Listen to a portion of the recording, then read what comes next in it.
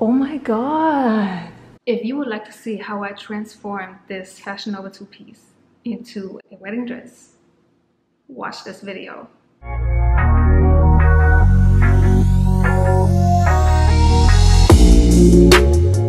Welcome back to my channel, a place for badass bitches. Or in today's episode, should I say, welcome back to me doing random things. Because today, you read it from the title, we're sewing a wedding dress out of a FashionNova two-piece. That's not random, I don't know, because I'm not getting married. I already did that. I've had this two-piece for a long time now, and honestly, I know I'm not gonna ever wear it again. So I thought, let's make it something new. For those of you who don't know, my actual degree is in fashion design. I graduated from fashion school in 2013. It's like, that's what I do. I love it. I mean, I'm so passionate about it, and it's what I do. Your passion all the time. I actually haven't really sewn a garment. Sewn. I actually haven't produced a garment in a long time, probably over 4 or 5 years. I'm gonna show you my sketch that I did on my iPad in Procreate so you can kind of see what I'm planning on doing. This is my illustration of the dress that I did on my iPad in Procreate. Now please keep in mind this is probably the messiest and quickest sketch I've ever done in my entire fashion design career.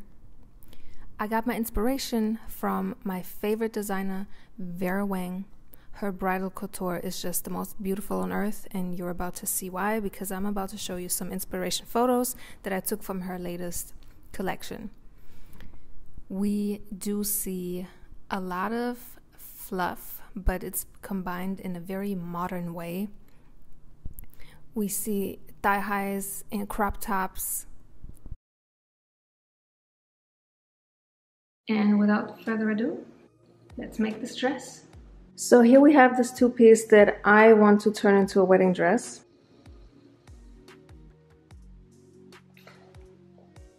We have some yards of organza and some yards of, how do you say this in English? Tulle? I don't know how you say this in English, but you know what this is. And out of this, we're gonna make something on this sewing machine. Let's make it happen. A little update. It is hours later. Hours. I didn't realize how long this would take me. Also, I've had this sewing machine for probably 2 years, and this is the first time I'm using it today. And that's on procrastination. However, got like 1 row sewed on, and let me tell you, this took forever. I had to figure out the machine. You know, like sewing machines, sometimes they can be assholes like printers. Like they're not doing what you're asking from them. I figured it out, but let me tell you, these fabrics are not very kind. So this is a game of patience.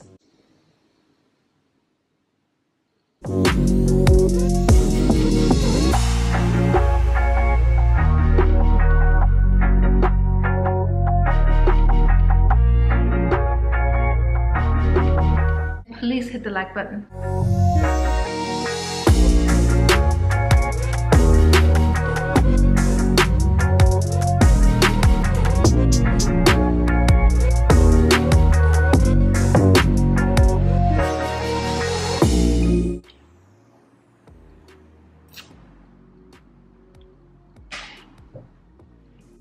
It is the next day, and of course, I am far from finished.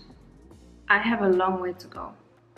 And honestly, I got a little bit stressed out this morning. I started thinking, why am I doing this? Like, why am I doing this? But as soon as I finally started today, after a little bit of good old procrastination, it felt so good. And honestly, the main reason I'm doing this is because sometimes it's very important to remind ourselves to do things because we like to do them, or because we used to like to do them. To reconnect with yourself and who you used to be before you became an adult and had to do a lot of things because you had to do them. When you have time to yourself, with yourself, that truly shows who you are.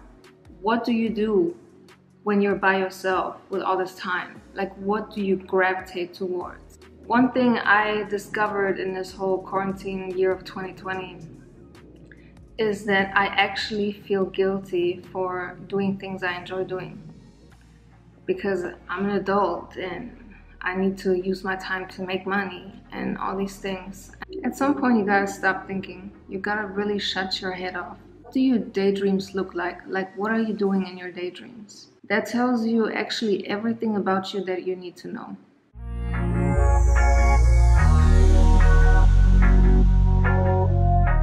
Also, side note, if you ever sew something out of white fabric or any light fabric, I recommend not wearing this much makeup.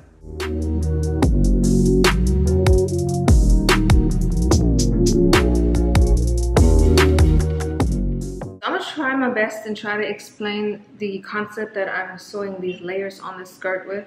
So I'm cutting off pieces of tulle and organza.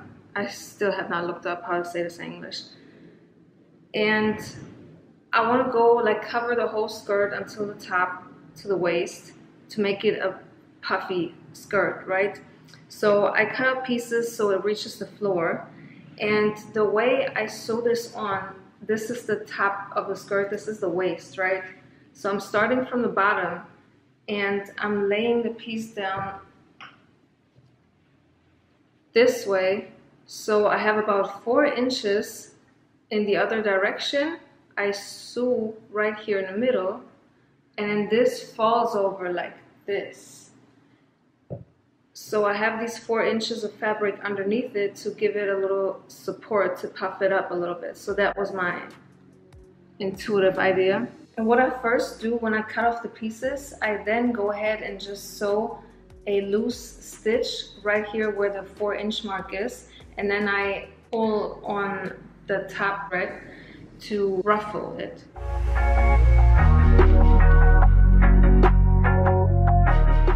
You know what's funny? When I'm doing these kind of things, of course, like I usually listen to music. Can't do that right now because of the copyright.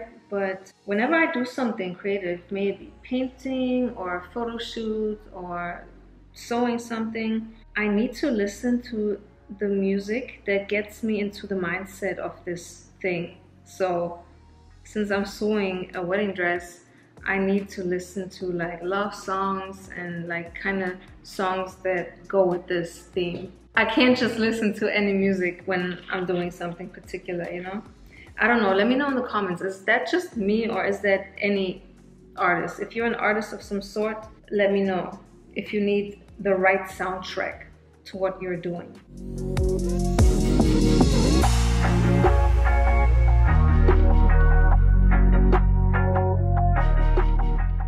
Can't even see me behind all this fabric.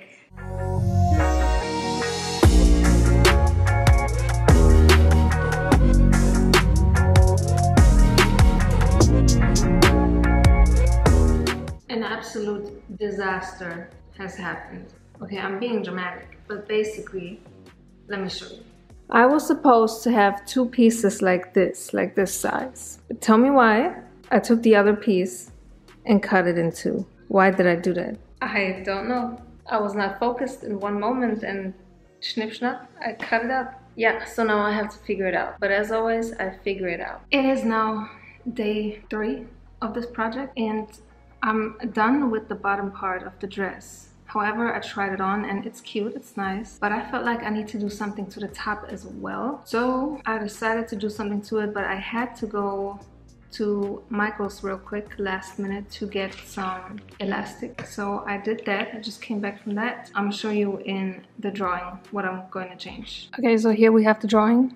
And basically, I'm done with this part, with this fluffy part. And I wanted to originally have like 2 strings here, like I saw in the inspiration photo. But I kind of don't want to do that anymore. So I decided to get some elastic and put it like across here and have some fabric more razzle-dazzling here. You know what I mean? So let's do that. I hope that makes sense. Elastic here, ruffle the fabric so it falls nicely over the chest. So it is a little bit more cohesive. Let's do it.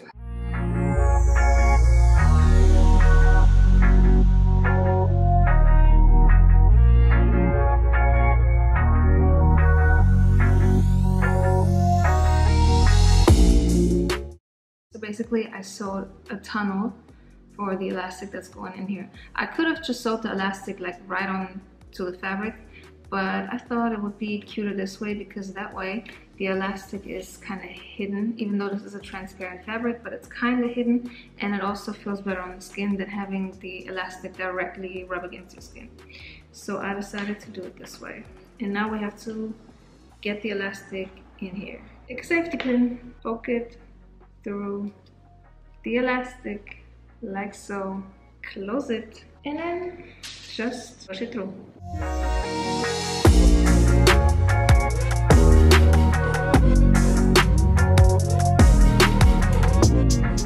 And there we have it. I'm ready. Are you ready for this reveal? Here comes the bride.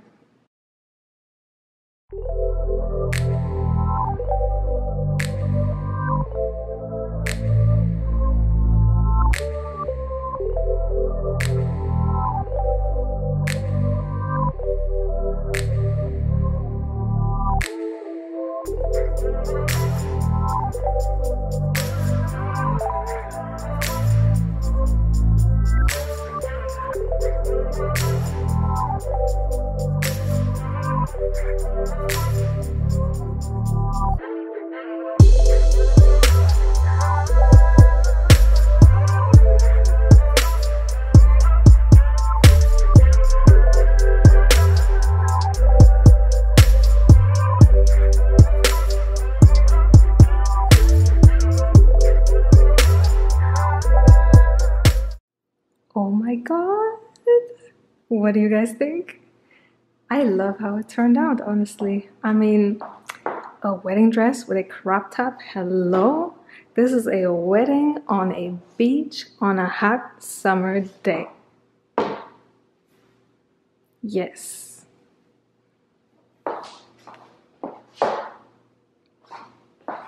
I love how fun and fluffy it is, and I loved making it. And this little fun detail, yes, I think this pulls it all together a little bit better. It would be cute without it too, but honestly, this gives it that last little razzle dazzle.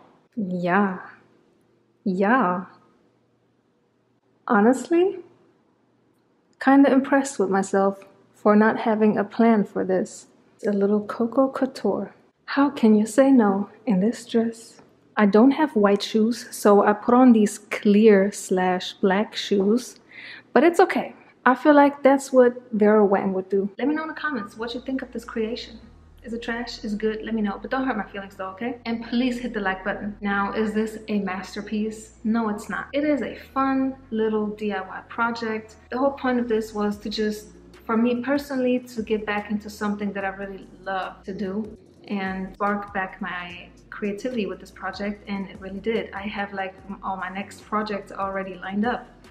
And also, I just wanted to show you how you can make something cool out of cheap things. All these fabrics that I used, they were like super cheap. I ordered like 10 yards of the fabrics on Amazon for like $15, $20. Do things that are fun. Do things that you love. That's the point. Do what you love and have fun. And with that being said, thank you so much for watching this video. Please hit the like button and please let me know in the comments if you liked what I did out of it. And if you want to see more like this, if you want to see more videos for badass bitches, subscribe to this channel. And please hit the like button. And I'll see you in the next video. Bye.